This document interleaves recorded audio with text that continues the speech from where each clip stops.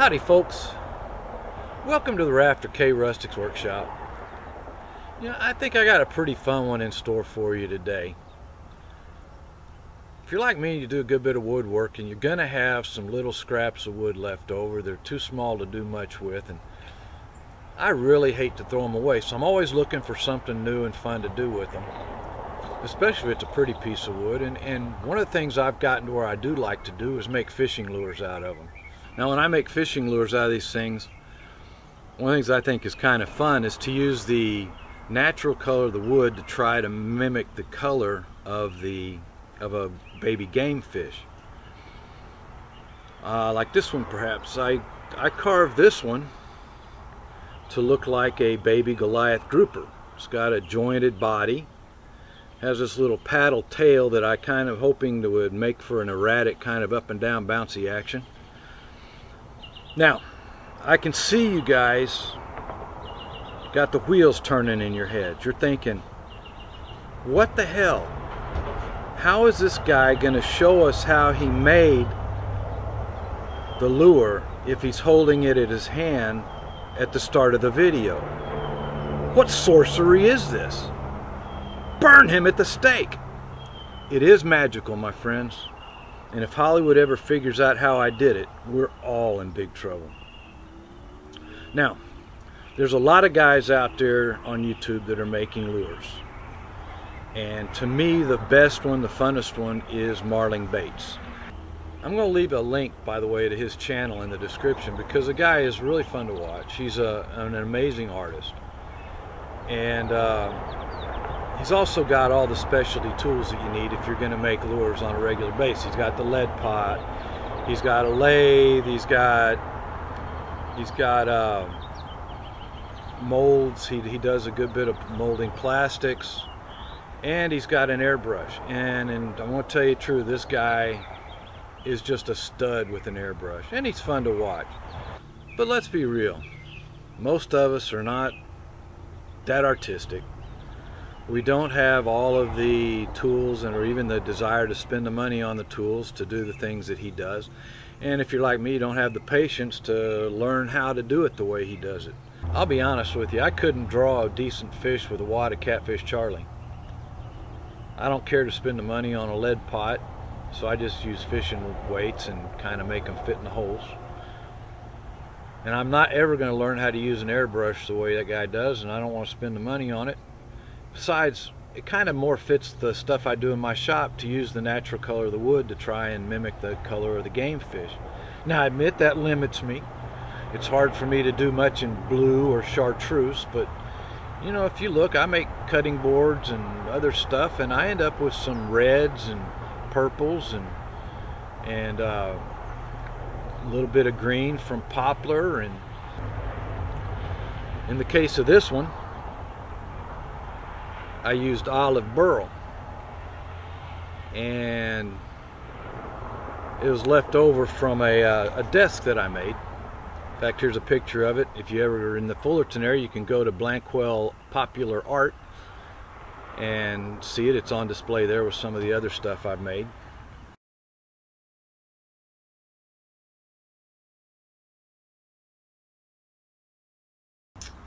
Oh, you know, by the way, before we get into it, just one other thing.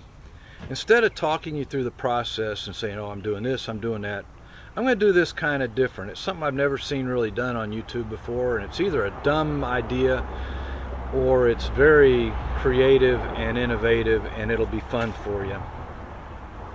So what I'm going to do is I'll make comments along the way where I need to, but for a good bit of what I'm going to do is read to you a story from my misspent youth as a fisherman. Hell, if nothing else, if the reason that I've never seen it done on YouTube before is because it's a dumb idea, you could save me a lot of future embarrassment by letting me know. Either way, if you like it or don't, I'd appreciate the comments. So, like I said, either way, thanks, pal. So I got a picture of a Goliath Grouper off the internet and glued it onto my little piece of olive burl. And I tell you what, the color of the fish and the color of the wood go together so well that it was an easy choice to make. An old friend called the other night. I'm ashamed to say that I hadn't talked to him in years, but just that rare kind of friend that you can reconnect with after a long time and not miss a beat. We talked about growing up together, and he mentioned a photo I'd all but forgotten. In the photo is a boy sitting in a skiff, holding up a stringer of white bass. The huge grin has a gap or two where teeth are missing, and he's wearing one of those old school orange life preservers and a white t-shirt on his head because he lost his beanie cap, and it's a chilly day. I look in the mirror this morning and I wondered whatever happened to that kid. He was in such a hurry to grow up, and now he'd love nothing more than to troll around Moss Creek Lake with his dad and his Uncle Walt just one more time. That was a trip that almost didn't happen twice. When we were loading up our sleeping bags and fishing tackle and stuff, the trailer door slammed on my right thumb. My older brother, Jim, who had this amazing ability to keep his cool when I got hurt, looked at it, threw up a little in the back of his throat and said, "It's just a scratch. You'll be fine. Don't show it to Mama or she might not let you." Too late. I'd looked at it and I was already demonstrating the Doppler effect as I flew to the house. It never ceases to amaze me how fast a mortally wounded kid can run. It was Friday afternoon. But somehow my mom got me in to see the doctor, and Dr. Terry gave me a tetanus shot, just to punish me for being careless, and wrapped up the thumb. He probably had a big shipment coming in Monday because I think he used all the gauze he had left in the warehouse to cover the wound. He held it on with a couple of rolls of white tape. When I finally held my hand up, it looked like Fred Flintstone had hit my thumb with a hammer. By Sunday, the bandage had come off, and I again had full use of the hand. But the nail became one of many sacrificed to the altar of boyhood. By the way, you can always use one of those fancy schmancy belt disc combo sanders, but I found that for shaping these things, my little belt sander does just a fine job. The second roadblock to the trip was a weather report. A front was coming in and it was going to be cold and windy. That was one of two weather reports I remember from Midland, Texas. It was always either cold and windy or hot and windy. The job of the weatherman was pretty simple. Hot or cold we could figure out for ourselves, but we needed someone to tell us what size pebbles would be flying through the air. A guy in a cheap suit and a hard hat would go outside carrying screen boxes with different sizes of mesh. One at a time, in order from smallest to largest, he'd hold them up in the wind until one came back with no rocks in it. On a single knot day, it was best just to stay inside. As a kid who had a punch card for amoxicillin, buy 9 earaches, the 10th one is free, my parents was not going to let me go out without my beanie cap. Now, I'd slept several times since I'd used it, and even though I tore up the entire house, it was nowhere to be found. There was no way on earth they were going to drive me to Gibson's and spend my dad's hard-earned cash on a new one. The T-shirt on the head was a compromise that not only kept my ears warm, but it punished me for losing the cap. That's what we call a win-win in any parental record book. I will say that olive burl is kind of an interesting wood to carve. It doesn't really have grains, as a burl wood doesn't. And so what happens is you don't get the really clean slivers that you get with normal wood, but you also don't get chunks torn out either. So it's goods and bads.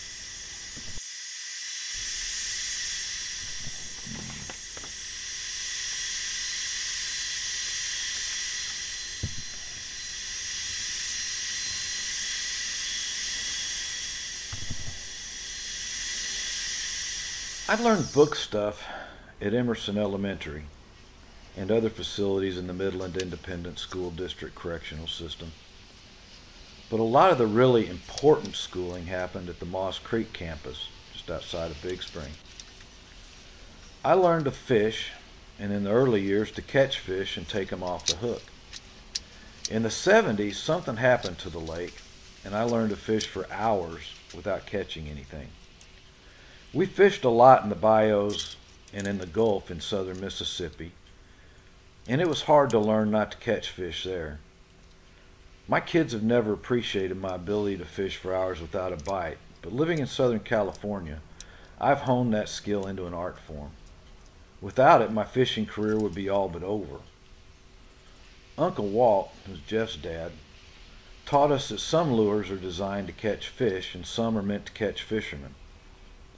I never understood the value of that lesson, but he had one lure in his tackle box that looked like a small Budweiser can, and another that was a very scantily clad mermaid. They were my favorites, but we never got to fish with them.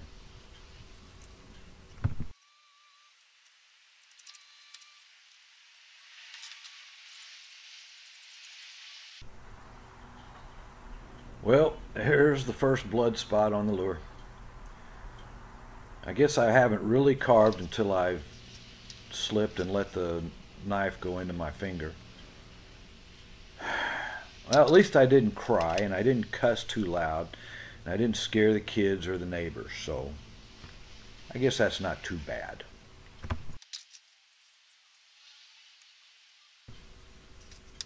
So here I'll finish doing the gill detail in the face, and then we'll move on to doing some more shaping to the body.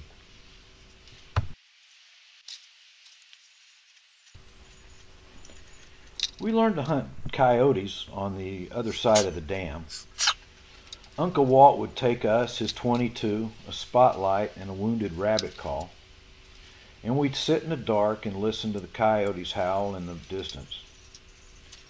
I don't recall them ever coming near us, but we learned that hunting isn't in the shooting, it's in the being there.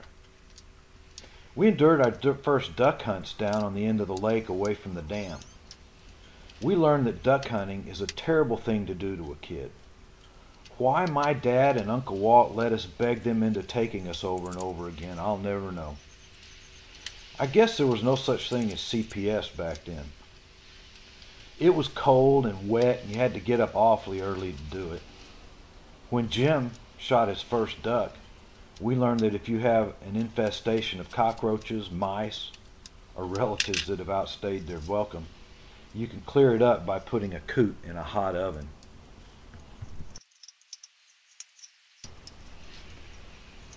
Working on getting the fins kind of rough shaped out. You notice I'm not going to do the, what do they call them, the pectoral fins, the ones on his front belly. Not until after the other stuff's done, because they get kind of fragile and I've broken them off enough times that they'll wait till the last.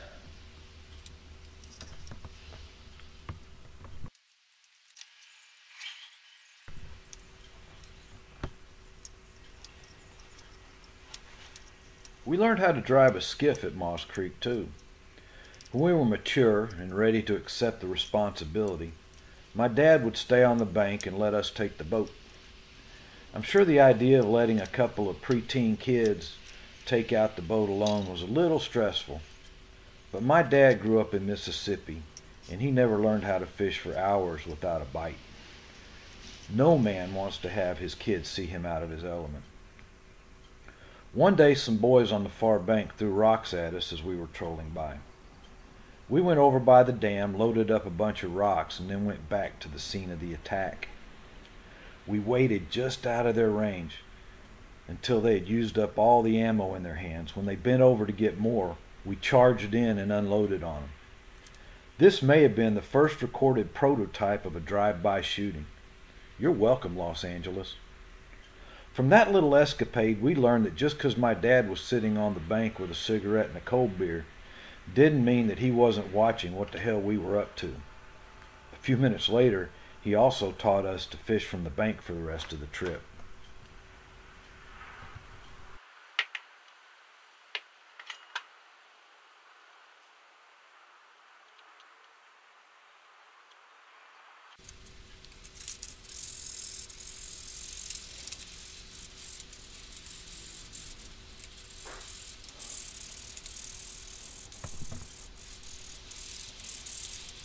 Then I'll do a little bit of the finish sanding on it.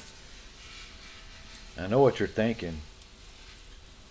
Dang, what is he, a tweaker or something? Geez, that hand goes fast when he sands. Well, it's a skill you develop, guys. This is one of the scarier parts to it, is when you gotta finish making the cut to make the joint.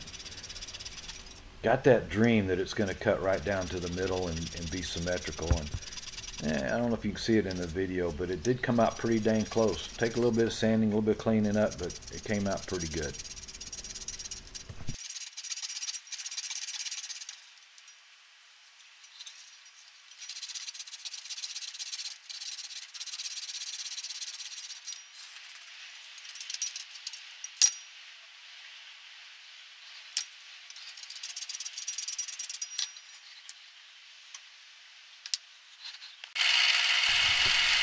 And normally when you drill the weight hole on a lure, the easiest way to do it is to do it on the belly. And you want the weight on the bottom because it keeps the lure upright like it's supposed to be. In this case, it's a pretty big lure and the wood is not really dense, so I thought maybe the better way would be to drill the hole for the weights into the joint, or kind of horizontally instead of vertically on the body.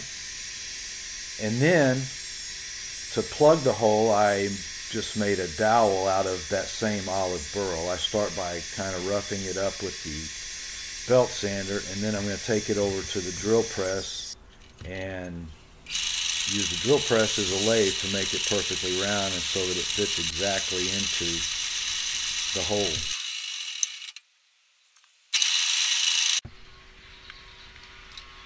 Later, my mom taught us how to sail on the lake. Sailing wasn't really my dad's thing, but my mom was pretty good at it. My clearest memory of sailing on Moss Creek was a hot and oddly windless day. We were floating out in the middle of the lake, the sails hanging uselessly. We'd gotten up early that morning, and while I could sit with a fishing rod for hours, sitting without one was tough. I laid down on the deck of the boat and fell asleep. Suddenly, a gust of wind blew up. The sails filled and the boat took off. Jim, my mom, and my sister Diane leaned into the hiking straps, and I rolled off the deck into the lake. I woke up underwater, struggling to swim to the surface. I couldn't figure out why the life jacket was trying to pull me to the bottom. We fought each other for what seemed like a half hour or so, and then I figured out the problem.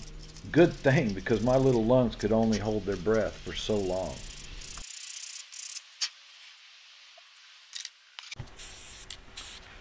So we got the lure in pieces. I'm going to go ahead and put the first couple of coats of automotive clear coat on it. Once it's jointed together, it's kind of hard to get the clear coat back up in some of the crevices. I haven't found the stainless steel wire locally, so I buy it from Cabela's. Now normally I just use a single strand, but since this is a big old heavy saltwater lure, I thought I'd try doubling the strands. Not so much to make the wire stronger so it doesn't break, but as you'll see when I twist it up, I use the twists to help hold the line ties, the hook eyes, and the joints for the jointed bait into the wood.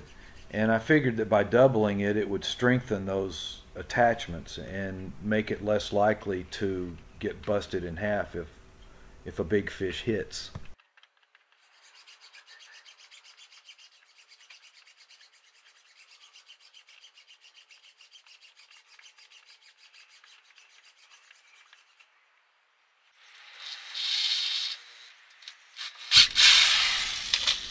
Sadly, my kids didn't have a Moss Creek growing up.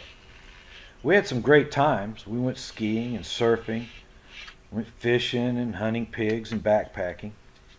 One time we even rented a houseboat on Lake Shasta for a week. But they were involved in organized sports year-round, so it was hard to get away. They did have a video game where you could see blips on a screen that represented fish. Every cast, the controller would shake as you reeled in yet another 12-pound bass. It didn't have a setting where you could cast for hours without a bite, though. They had other games where you did drive-by shootings, but none of them had a rock-throwing option or a skiff with a 9.5 horsepower Johnson as a getaway vehicle. I never even thought to make them wear t-shirts on their heads while they played. You know what, kids? I'm sorry.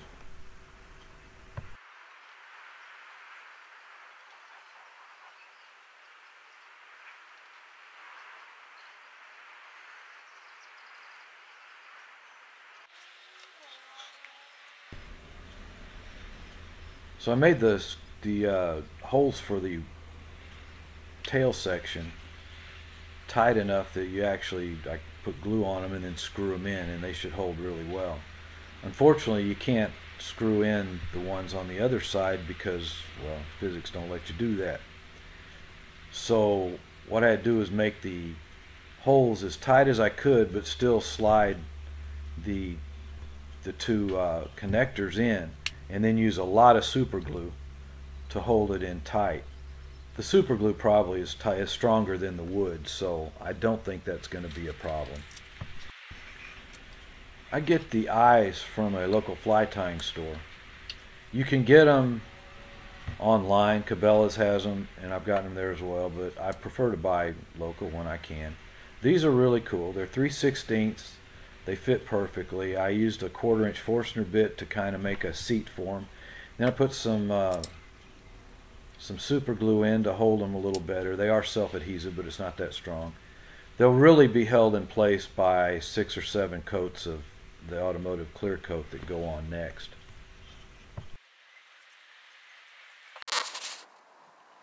The final coat, I think this is going to do it. That's like 6 coats of automotive clear coat. In there, in his mouth.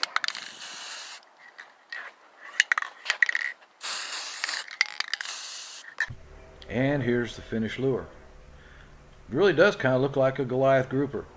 The same wood also works really well for kelp bass. I've done a couple of kelp bass lures here on the west coast. Well, normally when I finish a lure, I take it to the next door neighbor's pool and try it out and see how it's going to look. But they were home today, so instead I took it over to the city duck park. And I'll tell you, I was a little disappointed. It sank a little faster than I would like, but then again, it's going to be in salt water, so that may not be an issue. Because as you know, in salt water things float more, which is why seagulls can have a lower BMI than ducks. And if you doubt that, then you're doubting science. And doubting science is the kind of thing that someone who's beholden to the New World Order would do. Even though I don't know what Hulk Hogan has to do with any of this. The second thing that someone like that would do is deny that they have anything to do with the New World Order, that it even exists. So, getting back to the lure. It didn't have quite the action I was hoping for. It didn't jerk around as much. It did have kind of an up and down kind of that motion to it, but not as much as I'd like. So I think what I'm probably going to do is tie a little bucktail for the rear treble hook, and that should give enough of a motion to entice fish to bite. Well, thanks for watching. Hey, and one thing before I go. A lot of the fun in this for me is in the comments. My favorite ones are the ones where someone gives me a ration of crap for something stupid I said or did, and then I get to give them a ration of crap back. And then we both laugh, and at the end of the day our days were better because we had some fun with each other. I don't know if you've noticed it or not, but I don't take myself just real damn seriously. And you shouldn't either. So if you're thinking, if you want to make a comment, don't think about it too much. Don't think before you type. Don't worry about the consequences. You give me a ration, I give you a ration. We have a good time. In the meantime, until we do the next video, thanks again for watching. Don't be afraid to share it and like it and subscribe to the channel if you haven't. And take care and have some fun.